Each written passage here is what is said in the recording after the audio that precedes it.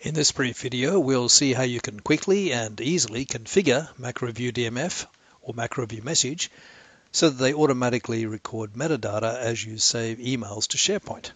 As you save an Outlook email to SharePoint, MacroView DMF and MacroView Message both look for a content type called email. If that is available, they will automatically select it without prompting you, even if there are multiple content types in your library. MacroView will then record the attributes of the email, the to, from, and so on, in columns with internal names such as MV2, MV from, MV sent on, and so on.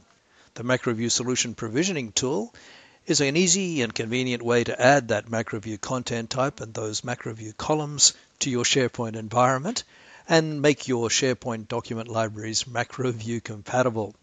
This works for both SharePoint Online and for on-premises SharePoint Server.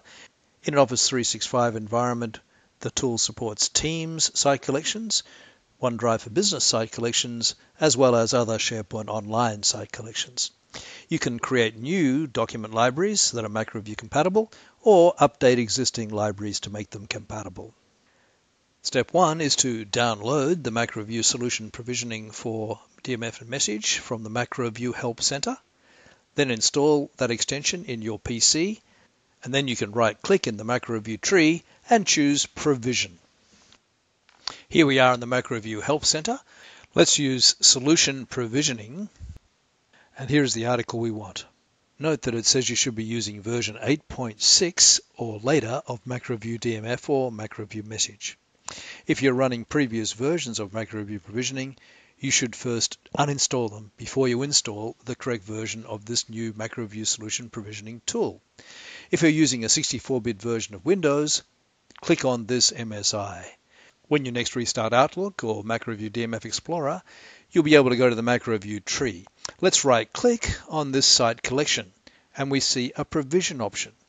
If we choose Site Collection Components, and then click on MacroView Document and Email Management, the provisioning tool will install the site content type and columns that MacroView uses to record email properties.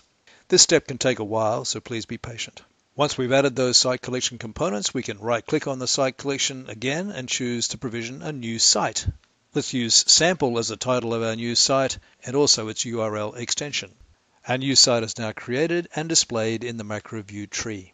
Let's right-click on this existing site and provision a new MacroView library. This type tells us that it's a MacroView compatible library. Let's give it the title Sample MV Library with this extension.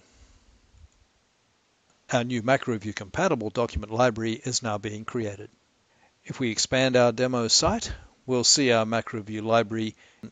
It's already got a set of views that are appropriate for managing documents and emails. Let's save this email to our new library and click on the library. We see in the emails view, we see that the properties of the email have been recorded automatically. It's a MacroView compatible library.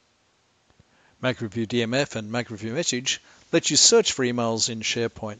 That search can be based on their content and or their metadata, and you can do the search while you work in Outlook. If you're using SharePoint Online, you need to do some more configuration before your new MacroView email search is fully functional. You need to define some managed properties that correspond to the email metadata attributes. See the companion video for information on how to do this. The MacroView Solution Provisioning tool can also be used to provision custom designs for your SharePoint email and document store. You can have custom content types, custom metadata columns, custom views, even custom term sets automatically created by the tool. Use these details for more information about provisioning in SharePoint and generally for MacroView solutions.